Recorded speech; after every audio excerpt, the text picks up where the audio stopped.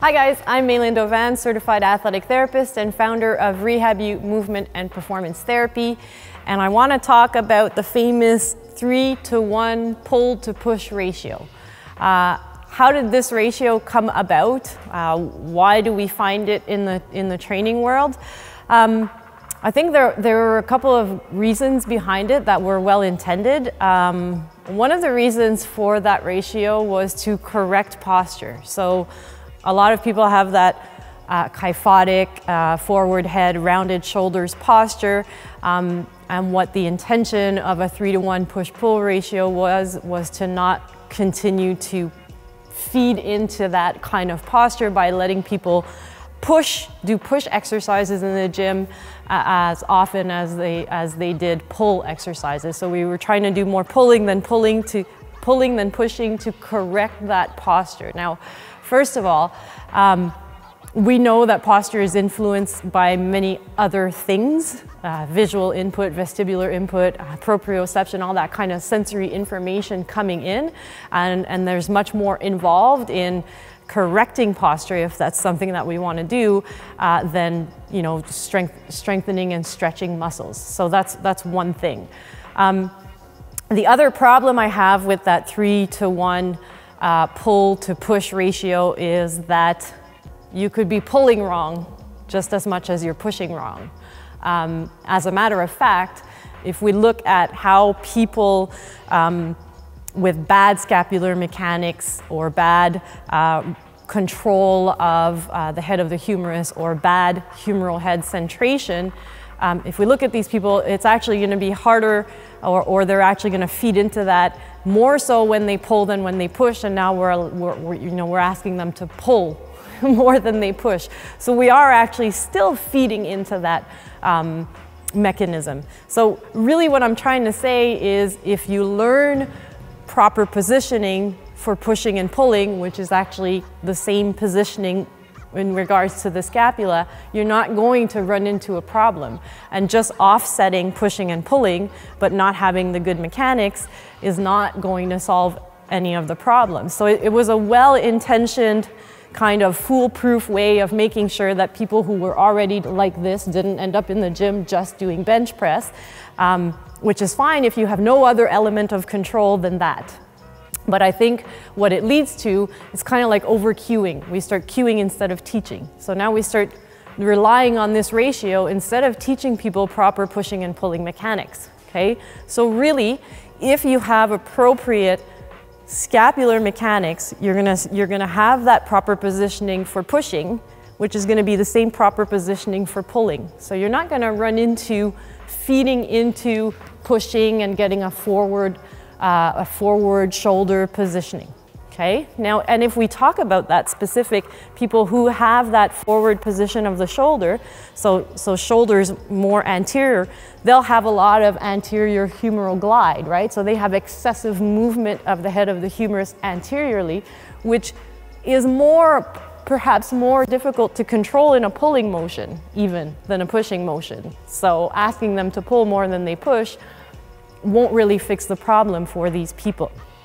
Okay, so what we need to do is we need to establish proper mechanism, because people are gonna access what they have access to. People are gonna move with what they have access to. So if we want them to move differently, we need to give them access to something different, right? Makes sense, okay? So really, the first step is establishing proper scap mechanics. What does it feel to position my scaps properly for pushing as well as for pulling, so that the head of my humerus is in a proper position.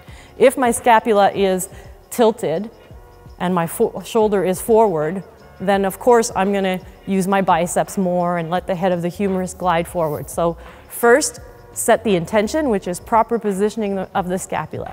So one exercise, Mark, I'm gonna have you come in here, that I like to use for creating that awareness. You're gonna lie down on your stomach, and then palms are gonna face down at the hips, just a little bit away from the hips, good. And from here, you're gonna totally relax the shoulders, let them roll forward. So here, his shoulders are rolled forward.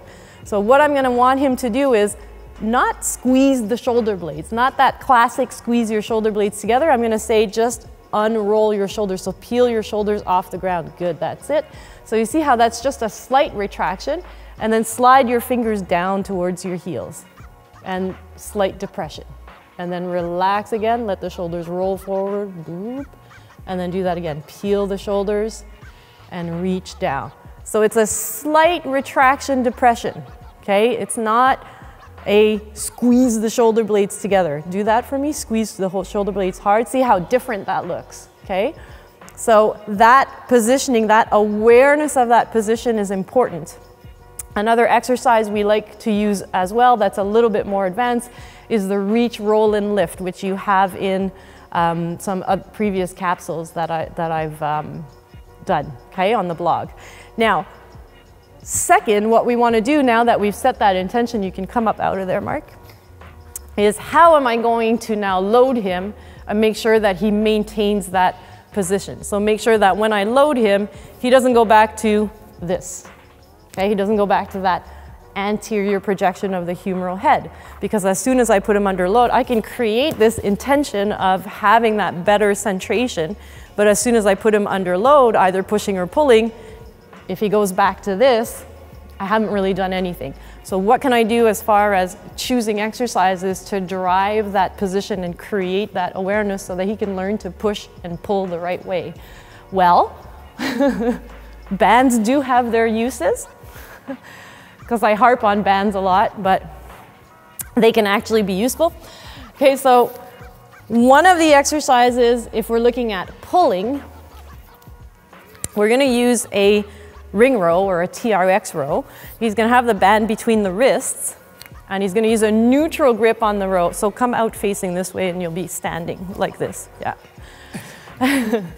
Not too far under so that you're not too horizontal, good. Now, neutral is a bit easier to start, and you could progress this to a pronated grip, but that'll be more difficult to control the head of the humerus. So neutral is easier to start. And what I want him to do is, instead of just rowing like he normally would, keeping his elbows close to the body, as he rows, I'm actually gonna want him to slightly pull the band apart. So he's gonna row and pull apart. So it becomes much easier for him now to feel and control that anterior glide of the humeral head, okay, because the fact that he's needing to pull that band apart, he involves the scap a little bit more and he gets that feeling.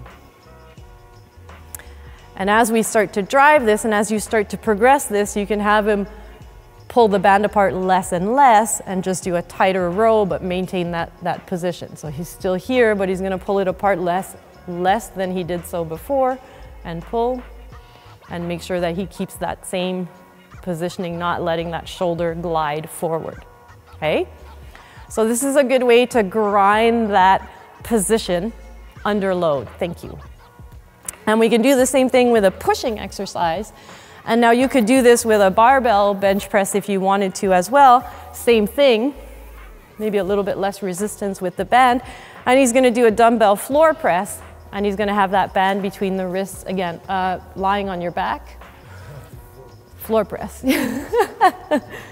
He's gonna do renegade rows. Those are fun.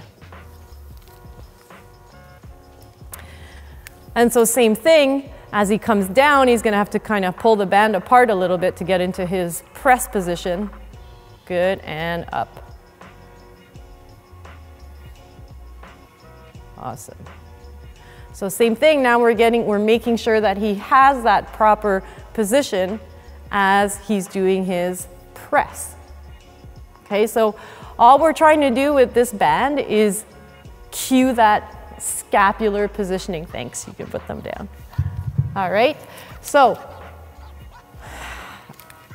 main highlight is 3-to-1 pull to push ratio is really not that important if you're teaching your clients to push and pull appropriately. As a matter of fact, if they have excessive anterior humeral glide, pulling is actually harder. It's actually harder to control that in pulling. So asking them to pull 3 times more than they push is usually not going to solve the problem. And again, are we using these kinds of solutions as an alternative to actually teaching our clients to do things the right way? Okay, so having the right positioning for pushing and pulling is going to be quite similar, and so you're not going to run into imbalance problems if you make sure that people have the right positioning and are doing things pushing and pulling the proper way.